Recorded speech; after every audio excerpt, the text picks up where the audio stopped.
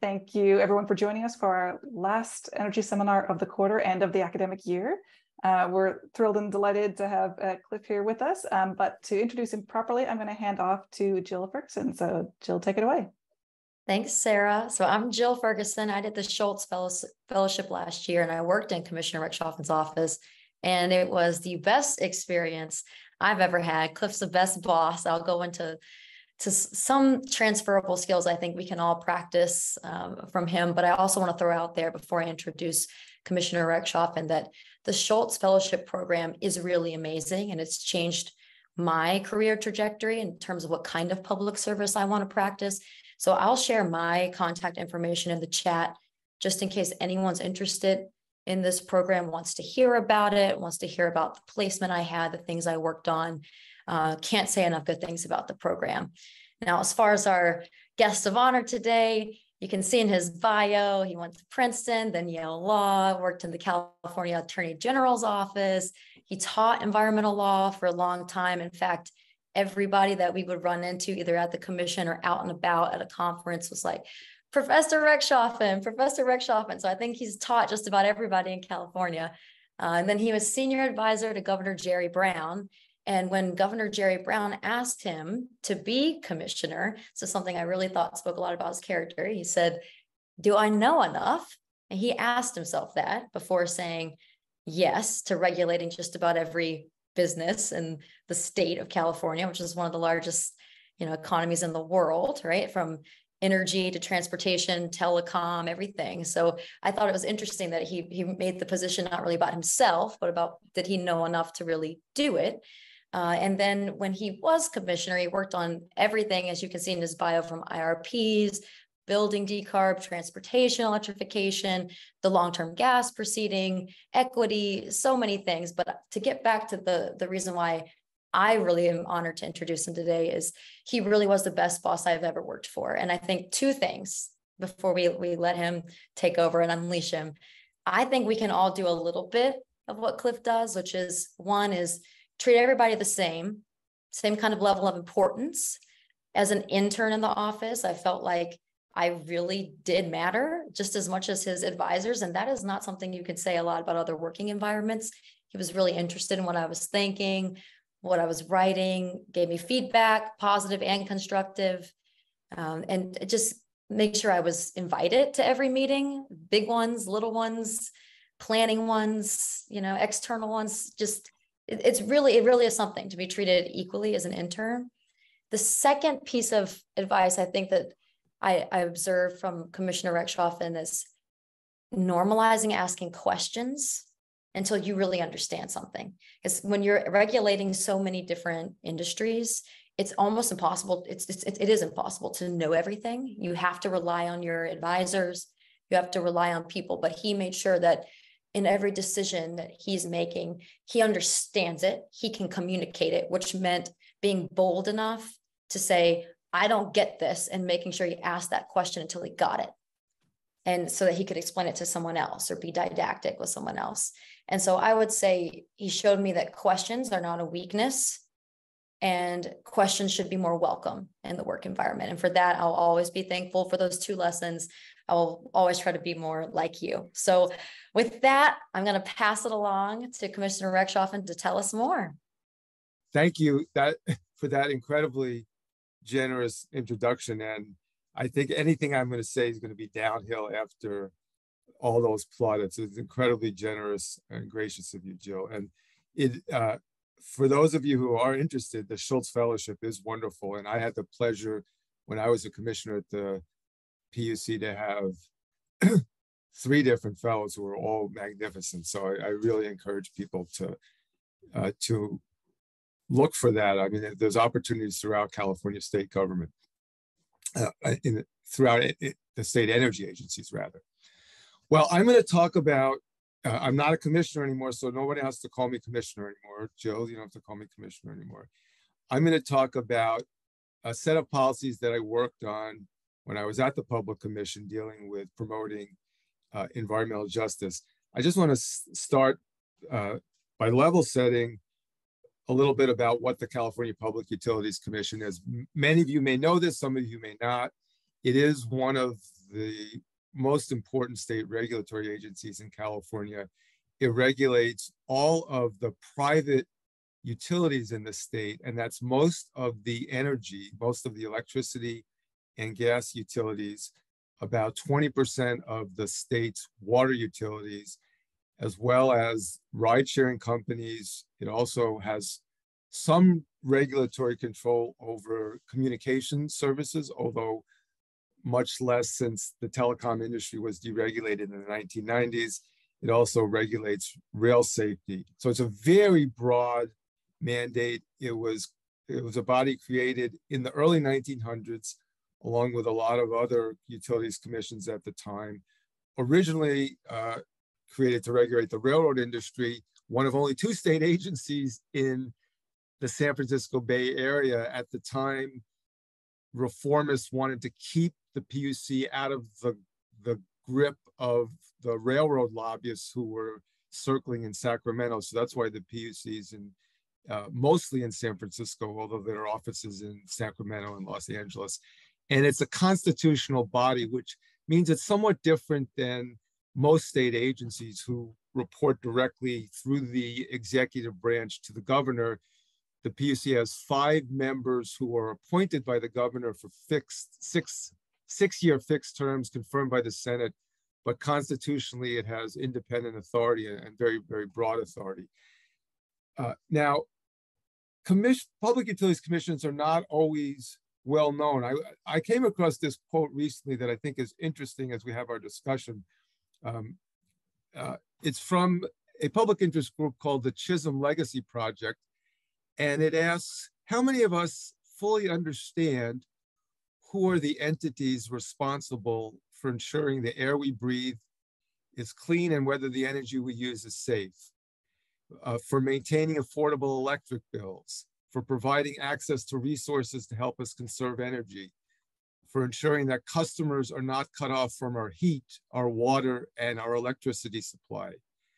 Each state has a little-known entity that holds a significant level of responsibility for all these aspects of our daily lives.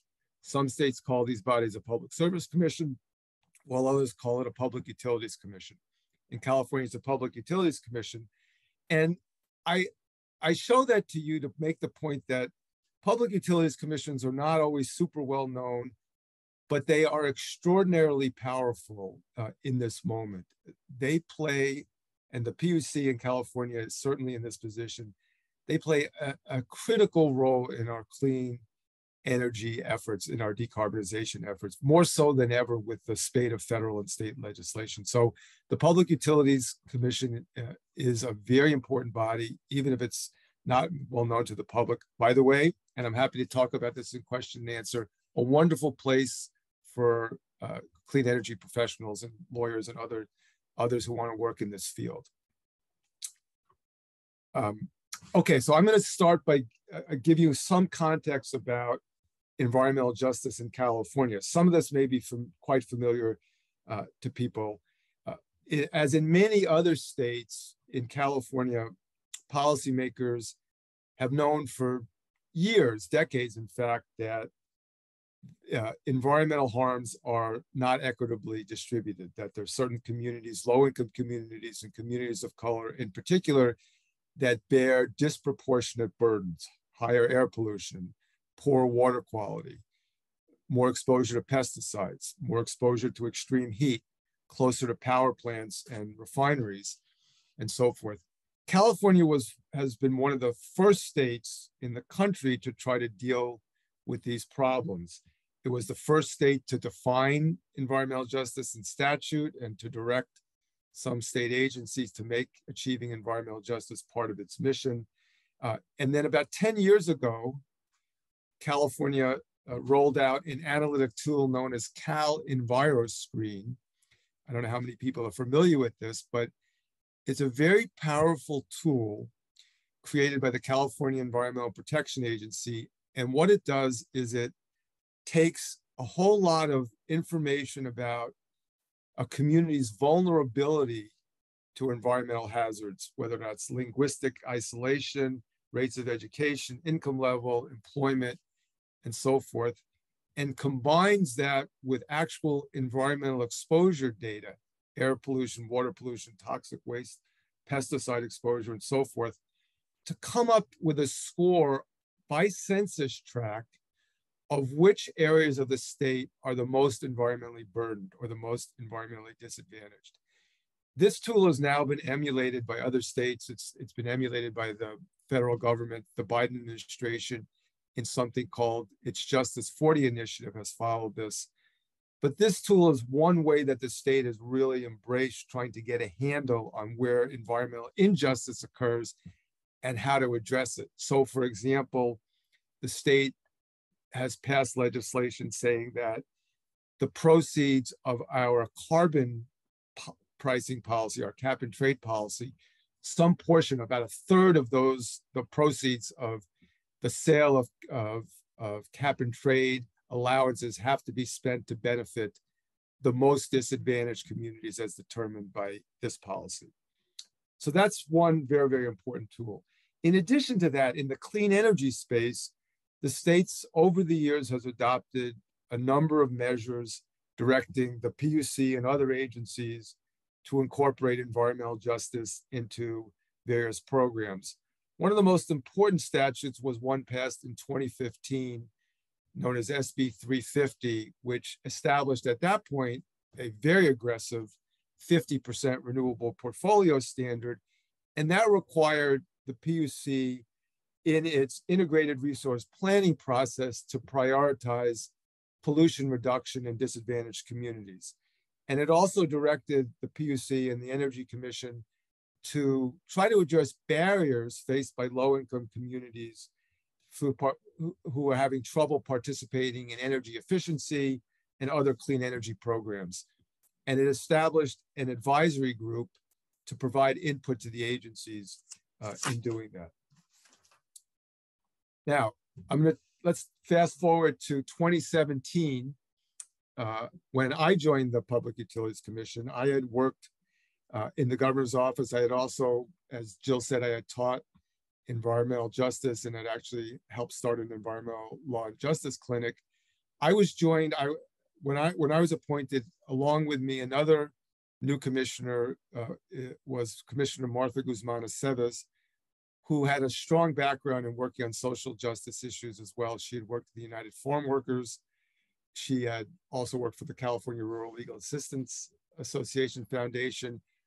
She had worked in Governor Brown's office as a legislative advocate, and among many things she worked on, in 2012, she helped get passed a bill establishing a human right to water in California, one of the first states to do that. We joined in 2017, and we decided that it would be important to establish an environmental and social justice action plan. And we then developed that over the next couple of years, and the bulk of what I'll be talking about now is what's in the plan and how it was adopted. It took a couple of years to do it. There was a process for doing that. And the first question is why did we want to do this? What was the reason for needing a plan or policy like this? And there were a few things that motivated us. One is that while the Public Utilities Commission was working on environmental justice issues in part, the activities were scattered. They were in different places. They were in different program areas. There wasn't a lot of coordination among them. That's number one. And secondly, we thought that a plan would be important to try to integrate environmental justice considerations in all the things that the Public Utilities Commission does. So the Public Utilities Commission sets rates, it adopts policies, it does audits of utilities, it takes enforcement action, it administers grants, it issues permits. There are lots of contexts in which it acts, and a plan, an overarching comprehensive plan, could provide guidance for all those different activities. So there are those two issues. And then there's just some more, I would say, pedestrian, if you will, but important considerations. Like any other agency or big organization, the Public Utilities Commission, the PUC, is bureaucratic, and people behave bureaucratically. It's just the nature of how people work. The PUC had previously had some high-level strategic directives on environmental justice. But in the nature of things, staff, when they're faced with, on the one hand, a very clear directive or clear imperative to do something versus a generalized or amorphous commitment to environmental justice, on the other hand, staff can be reluctant to weigh in and lean in to promote environmental justice or to act boldly and expansively, on the other hand. So I think the way to the gist of that is policy matters. Establishing a firm policy matters as a way to guide staff and agency behavior, not just staff, but the work of the commissioners as well. It's also important to convey a message to stakeholders that this is what the agency thinks is very important. So there are all those issues that we were trying to work on. And then the reality is that despite the state's best efforts, many of our clean energy programs still have not been equitably shared. And I'll go through a couple quickly. So this is a little bit of a dated slide, but the basic facts are the same right now. We lead the nation in electric vehicle adoption, but the rates of adoption are much higher among higher income groups than in lower income groups. There's studies that show in the most disadvantaged communities in Los Angeles County and elsewhere, there is near zero rates of electric vehicle adoption, the most disadvantaged being the most impoverished. And unfortunately, race also matters. There a study earlier this year that I read from Cal Matters, which is an investigative reporting unit, found out that there's a quite significant racial disparity, that zip codes where the residents are 3/4 white have much higher rates of adoption than where they are 3/4 Latino or African American. The same thing is true with rooftop solar. California leads the nation in rooftop solar adoption, over 1.5 million businesses, schools, homes, but it's disproportionately benefited wealthier households. And if you look at this chart and other studies from Lawrence Berkeley National Lab, it'll show you that 3 to 4 to 5 times the adoption rates are 3 to 4 or 5 times higher in the highest income quartile than the lowest quartile. Again, in the most disadvantaged communities, the disparities are even greater. Now, this is changing. This is starting to change. It's improving. Solar adoption is more widespread among middle and lower income households, but there's still a fairly stark disparity. And by the way, the disparity is worse in California than any other state in the country. And there's also racial disparities, similar to what I talked about. So we have those disparate benefits being experienced, and then the disamenities, the impacts are disproportionately experienced in disadvantaged communities. Half of the state's gas plants are in communities with the highest environmental burdens, double the rate of the population in those areas. Low-income people, people of color, experience much more pollution from refineries and other major greenhouse gas pollutants. Air pollution, we have the worst air pollution in the state, 6 of the 10 worst air cities. The biggest source by far of that is transportation. Of that, the lion's share is from medium and heavy duty vehicles, especially near ports. That level of pollution from diesel trucks, gas trucks is heavily concentrated in disadvantaged communities. And then we have energy burden. In California, low-income households pay a higher share of their household income on energy, even though they have smaller houses, even though they have fewer energy-consuming products like dishwashers, dryers, and so forth. In the Central Valley and Southern California, these burdens are the greatest. This is a chart from ACEEE, the leading energy efficiency advocacy group in the country, showing the same thing's true nationally, that lower income people, you see on the left and middle, people of color, as you move to the right, elderly people use higher portions of their income on energy. They're also more likely to be disconnected, have the utilities be disconnected. So all these reasons led us to think it was really important that we have a plan. We went through a process of about 2 years where we had workshops, we convened staff to develop ideas. We consulted extensively with this advisory group that I mentioned, the Disadvantaged Communities Advisory Group, which is about 11 environmental justice advocates. They were extremely helpful. They actually developed their own environmental equity framework that was useful for us in adopting a plan. And then the plan was finally adopted in early 2019. Now, one of the key issues is how we defined environmental justice. Can you guys see this? Is this cut off, this slide?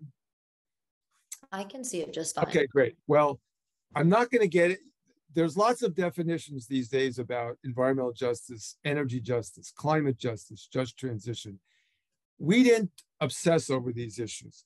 This is the traditional definition from the United States Environmental Protection Agency that was established in the 1990s, and it's been its formal definition for some time. And it says that environmental justice is the fair treatment and meaningful involvement of all people, regardless of race, color, national origin, or income, with respect to the development, implementation, and enforcement of environmental laws, regulations, and policies. So we started with this definition, but we wanted to add to it because this definition's really, first of all, it's focused on environmental issues, not a broader set of issues, which I'll talk about in a second.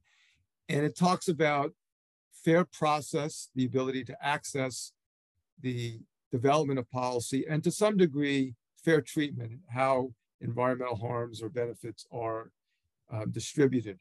We consciously chose to call our policy an environmental and social justice policy to capture a broader effort and a broader set of communities of concern. And we defined what we were doing more broadly. So I'm going to show you 2 slides that have quite a bit of words on them, but they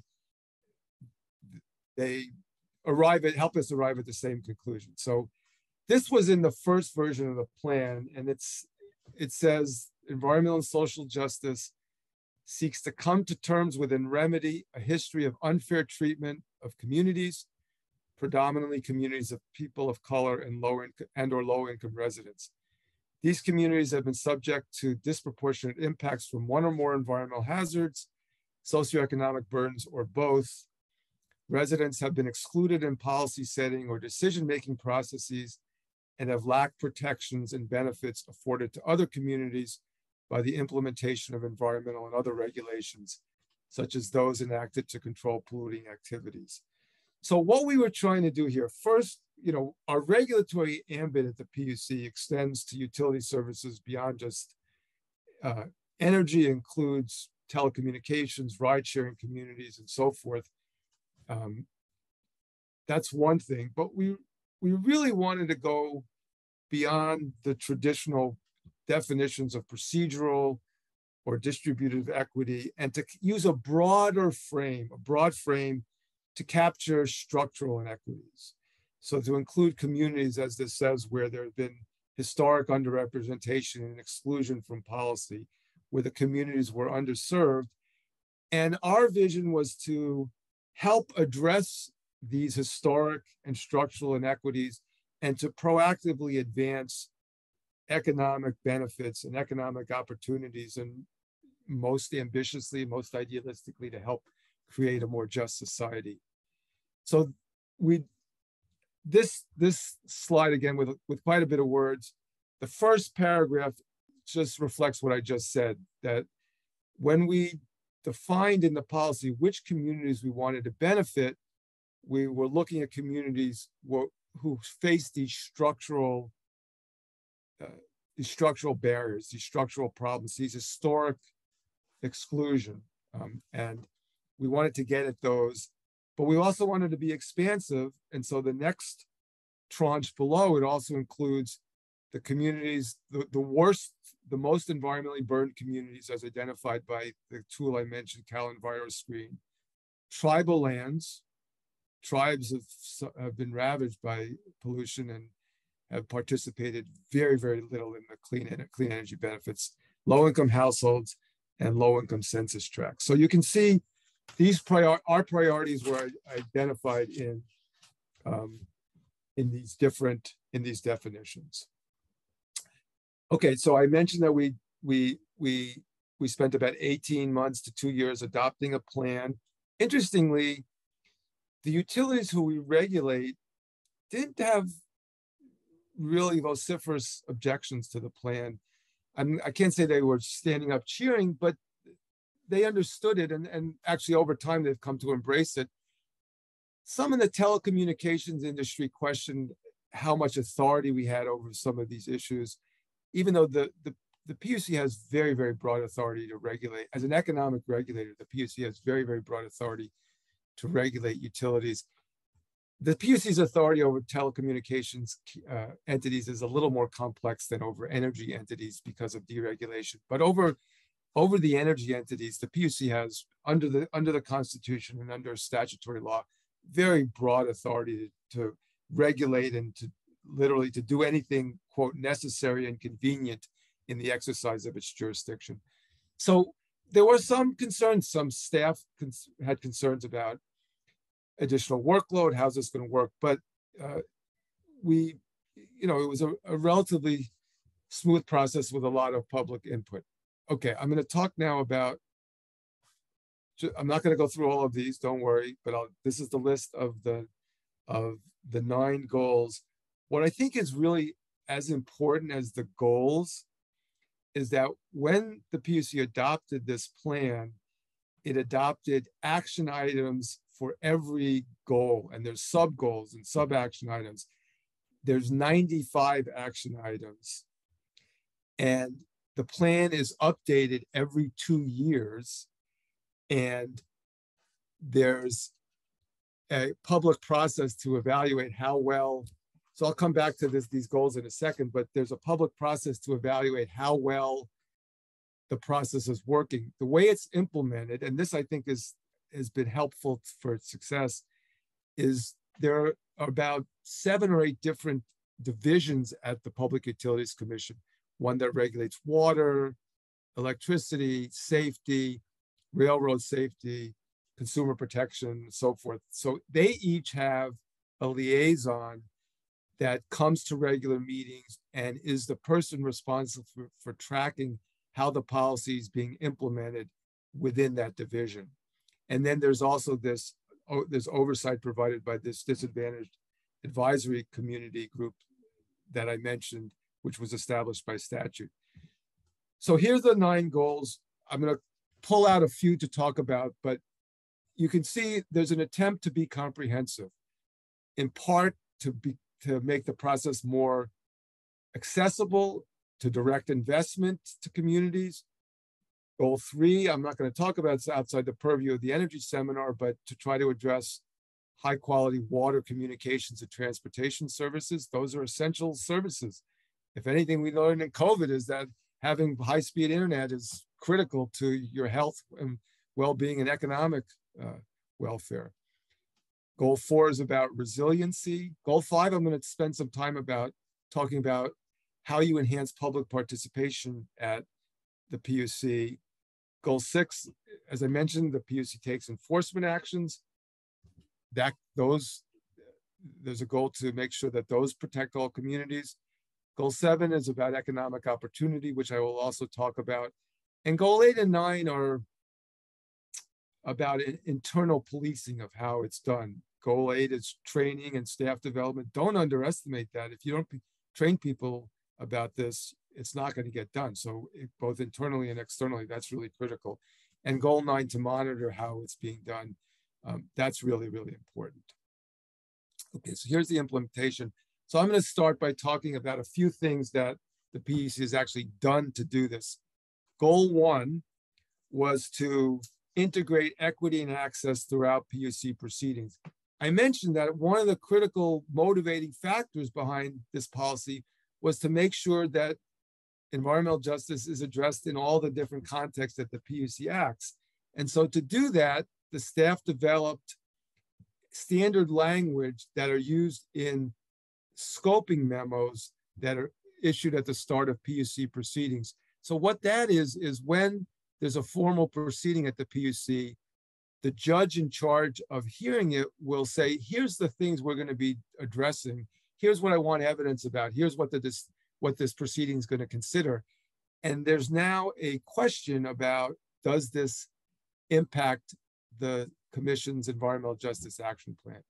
And if it does, then you take certain actions, and one of which is just, you ask the question, should we change the way we're doing outreach for this proceeding because of the special impacts that it might have? So that's just good bread and butter administrative work.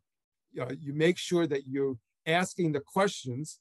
Jill said, I like to ask questions to make sure you're not overlooking things. And by the way, you come up with some unexpected outcomes. For example, the PUC, among the many things it does, is it grants permission to create at-grade railroad crossings throughout the state.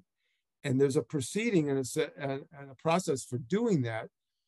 And when people asked the question in those proceedings, it turned out that in some areas there were homeless people who were affected by where the railroad crossings would take, because people are living in railroad tracks. So the PUC spent some time trying to figure out how particular railroad crossing applications were needed to be addressed. So you can find these considerations in unusual places. The second goal, and a very important goal, is to increase investment in clean energy resources to benefit environmental and social justice communities, especially to improve air quality. I think the PUC has been pretty good in this regard. It has targeted its investments in quite a number of areas to disadvantaged communities. So, for example, the PUC's authorized about $2 billion in spending on electric vehicle chargers over the past 4 or 5 years.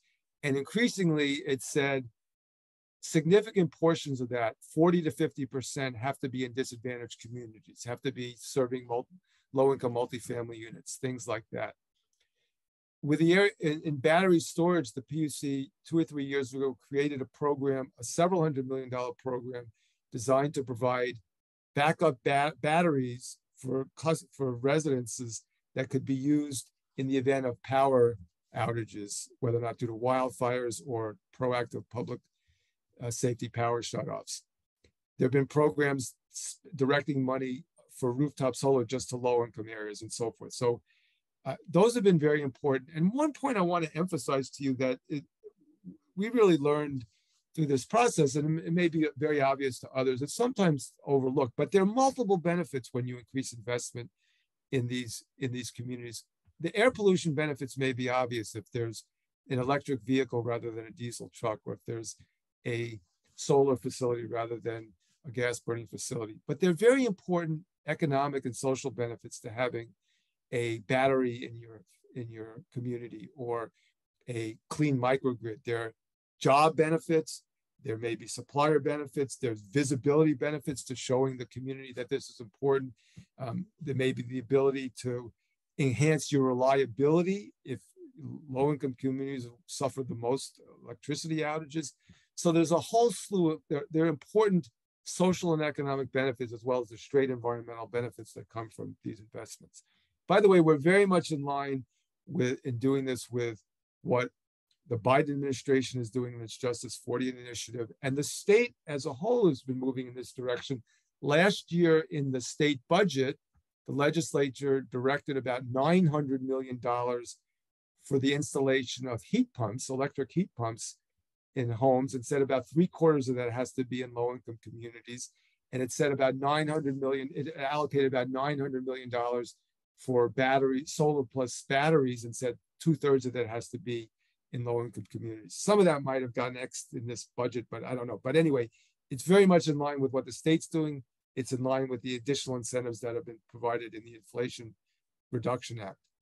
I want to talk about this is a sub-goal we had, which is to address impacts in environmental justice communities. I don't have time to talk too much about this, but I think it's important. It's really interesting. California adopted the first in the country affordability proceeding in 2018, and we came up with these metrics a couple of years later. And the goal here was to get a better handle on the cumulative impact on ratepayers of all the services that the CPUC regulates: gas, electricity, water, telecommunications, and to spotlight which communities were facing the greatest burdens. So there are three different metrics here. I'll just focus on one, for example, the affordability ratio, which basically says, okay, how much money do you have to spend? What portion of your disposable income are you spending on utilities? So the denominator is, the numerator is your utilities.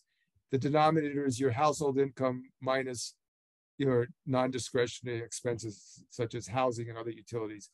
And where are people facing the greatest burdens?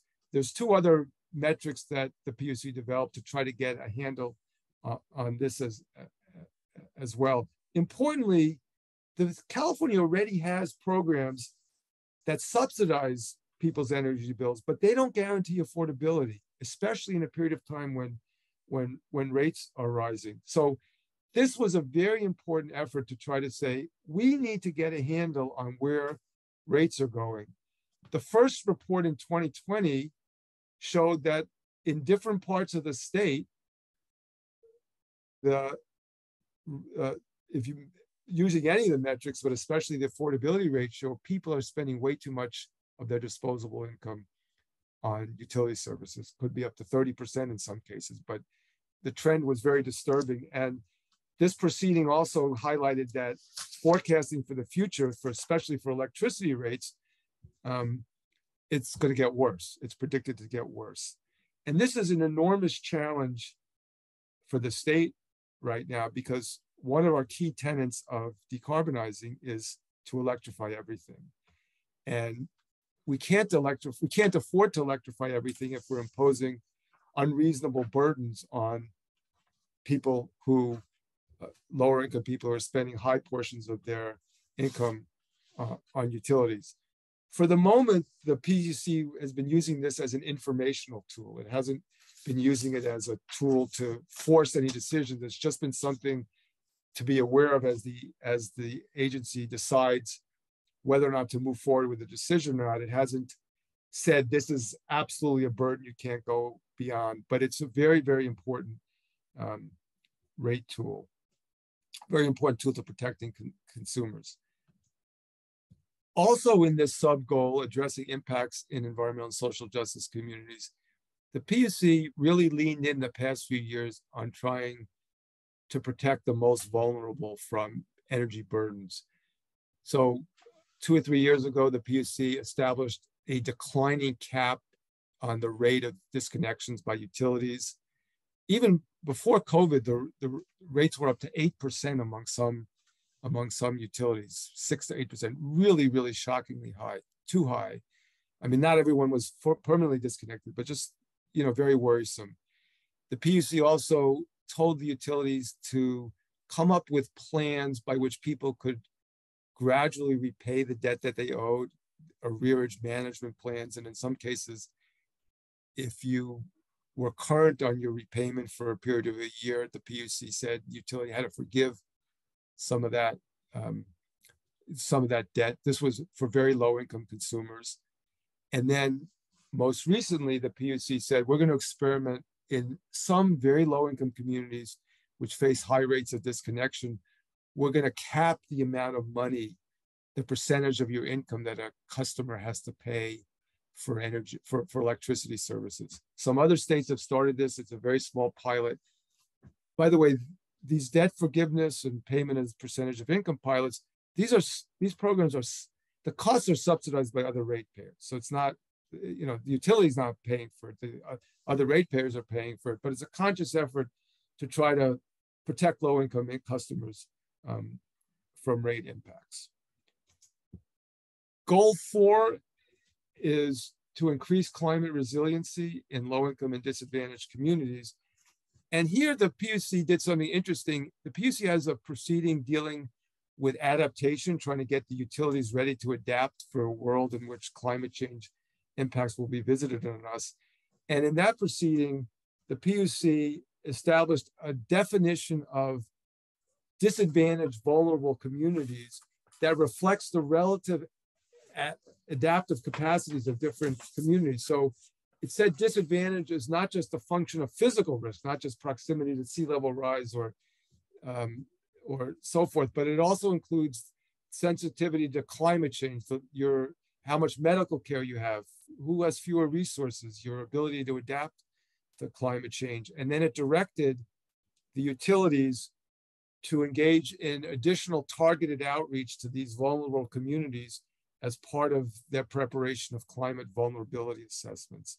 So again, vulnerability, not just physical risk, also the ability of the community to adapt to the impacts of climate change. This is a really important goal, enhancing outreach and public participation opportunities to meaningfully participate in the PUC's decision-making. It's really important because the PUC is probably the hardest state agency to participate in. It's very technocratic. A lot of the PUC proceedings are done through formal, quasi-adjudicatory proceedings with a judge and parties. You have to know the rules of evidence.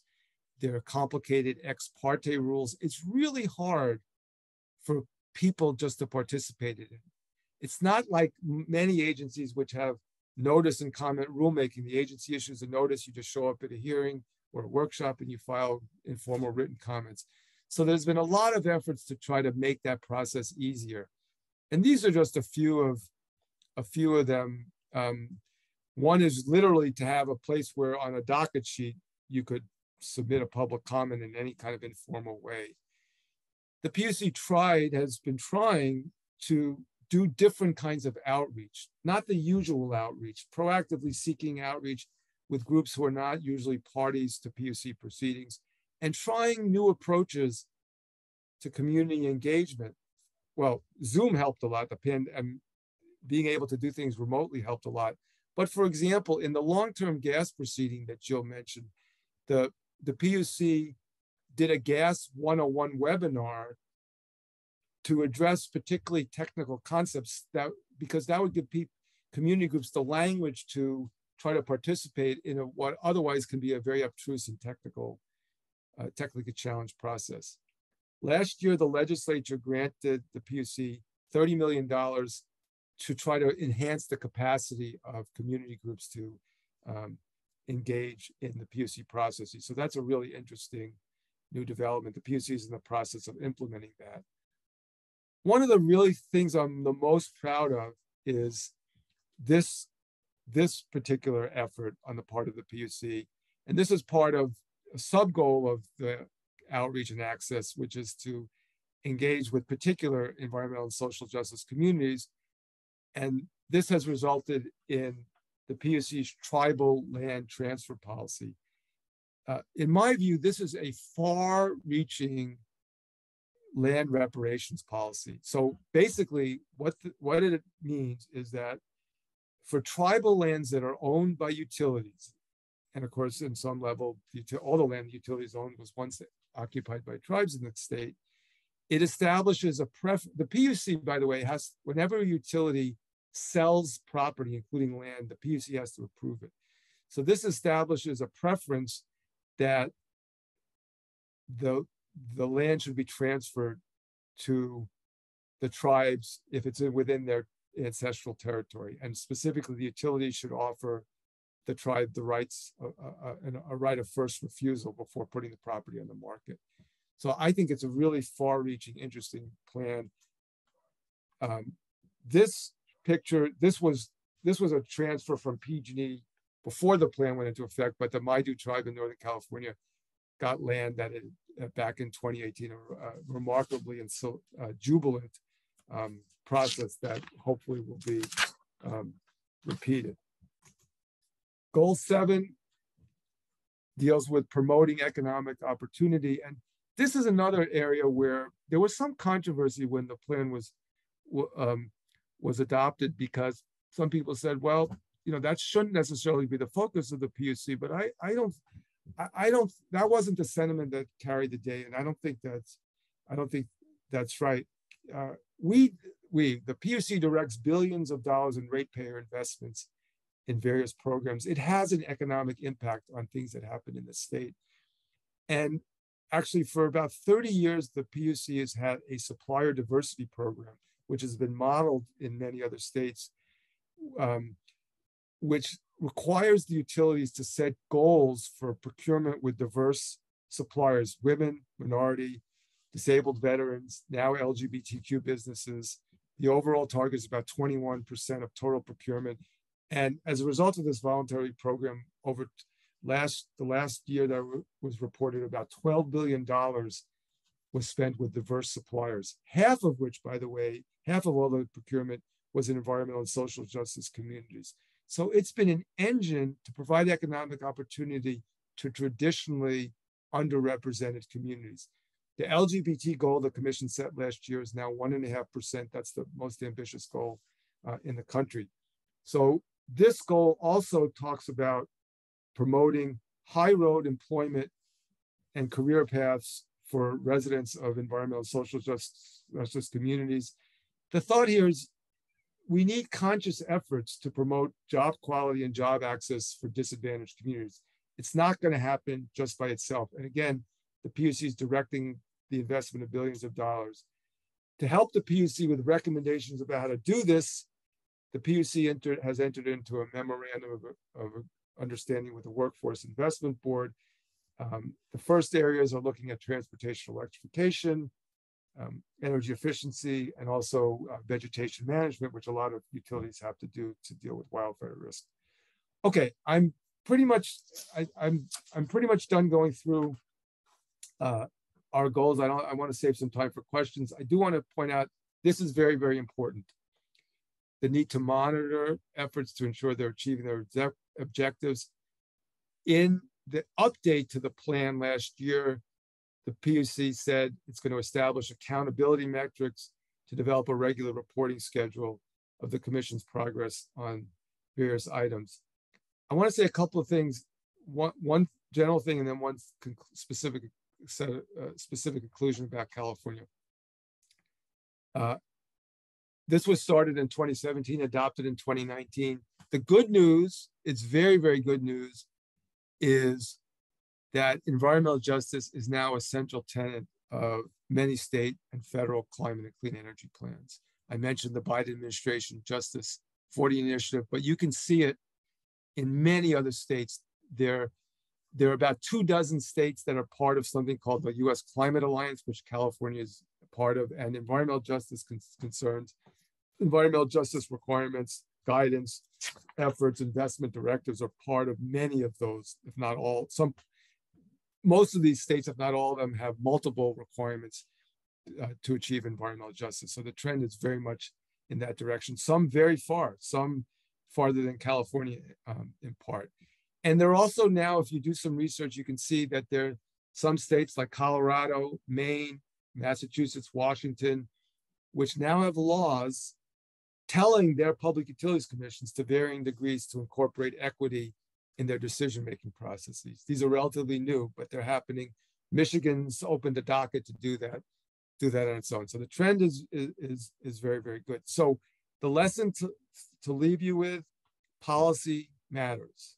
Policy matters a great deal. Implementation matters a great deal. Accountability matters. Accountability measures matter. Having public input matters. Making this a living document matters.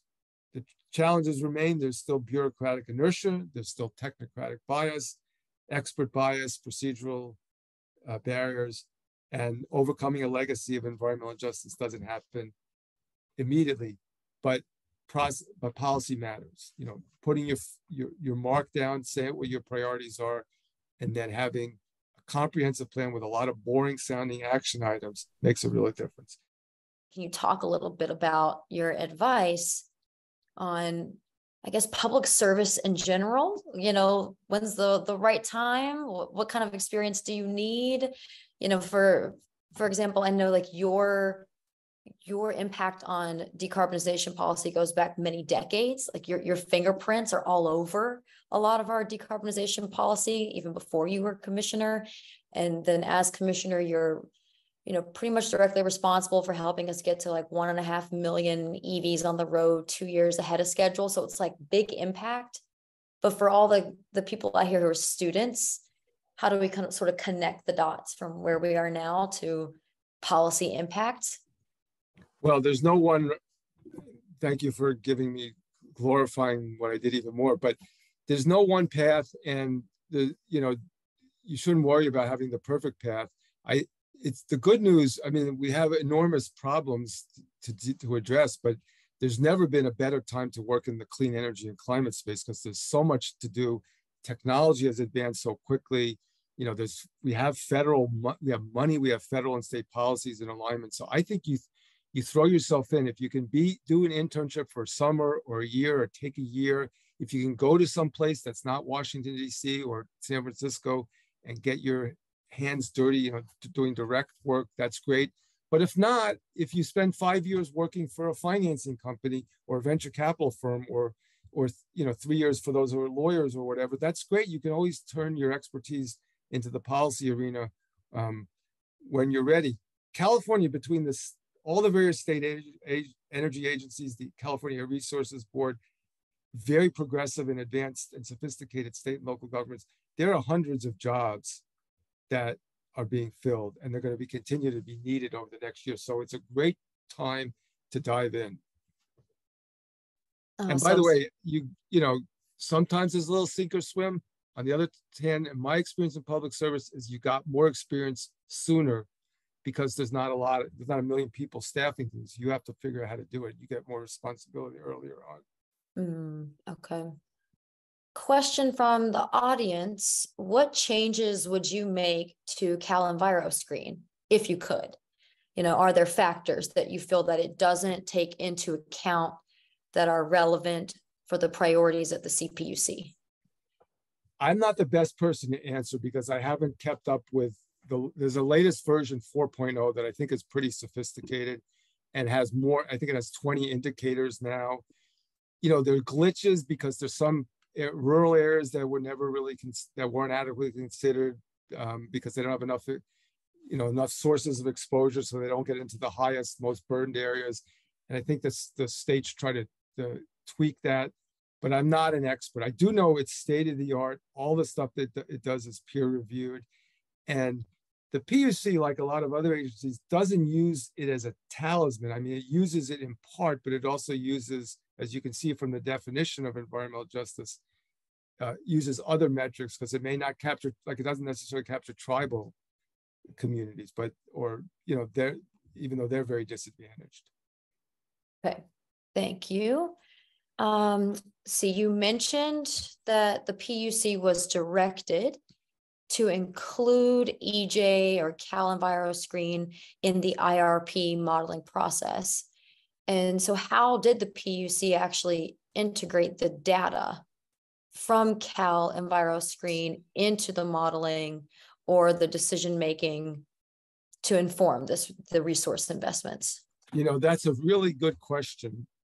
And I don't know that the PUC has done as much as it could or should in that, although it's still very much a work in progress. It wasn't directed to consider CalEnviroScreen. The statute just said the PUC the integrated resource plan should prioritize reduction in pollutants with an early emphasis on disadvantaged communities. So it's part of the mix of factors that goes into the modeling and resource procurement plans that are developed by utilities and approved by the Public Utilities Commission. But it's not a rule of decision that says you absolutely must do this.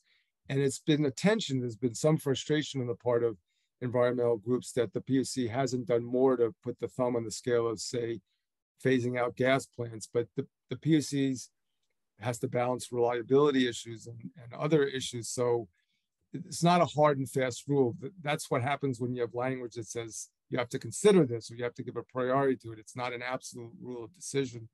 And you know, you can't necessarily trace it from here to there. So, but it's a very good question, actually.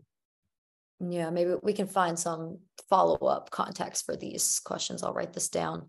Another quick round, hot topic right now, the income-based fixed rates, you know, could be good for, you know, the ESG kind of lens, but for maybe rooftop, solar, or battery leases, this question is saying maybe not so much. So the trade-off there, how is the CPUC balancing those equity goals with general decarbonization goals? I thought you liked me, Jill. When you asked me that question. This is a big, I mean, this is a very live issue.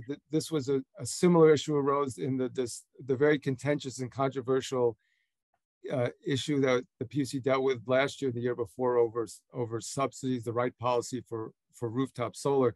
The big problem, and then I'll answer the question. The big problem is that we can't make electricity rates go so high that people can't afford to use them, and the burden does fall disproportionately on lower income consumers. And in California, we've traditionally not had fixed rates that pay for the costs of the, you know, the fixed cost of the system that exists no matter how much you use it, you know, billing and pipes, you know, poles and wires.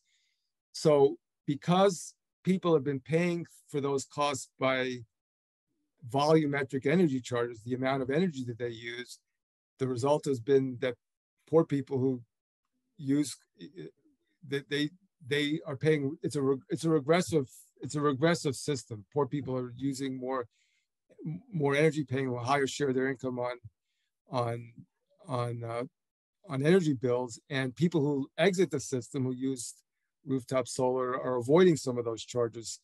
So we do need to have some reconciling of these competing policies, but we also don't want to send signals to people that you can't benefit by adopting efficiency measures or conserving or reducing your load. So it's a tough balance to try to figure out. Yeah.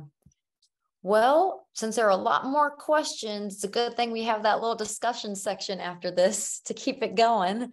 So for anybody who wants to ask the questions that we didn't get to, or you want to follow up on the ones that we did discuss, join in that link that Thule just put in the webinar chat. It's another little Zoom room, and Commissioner Rechtschaffen will keep it going. Thank you so much to Jill and to Thule, and of course to Cliff for sharing your expertise and you know, capping off the year with such a interesting and timely topic. Many thanks to one and all, and have a wonderful rest of your week, everyone. Thank you.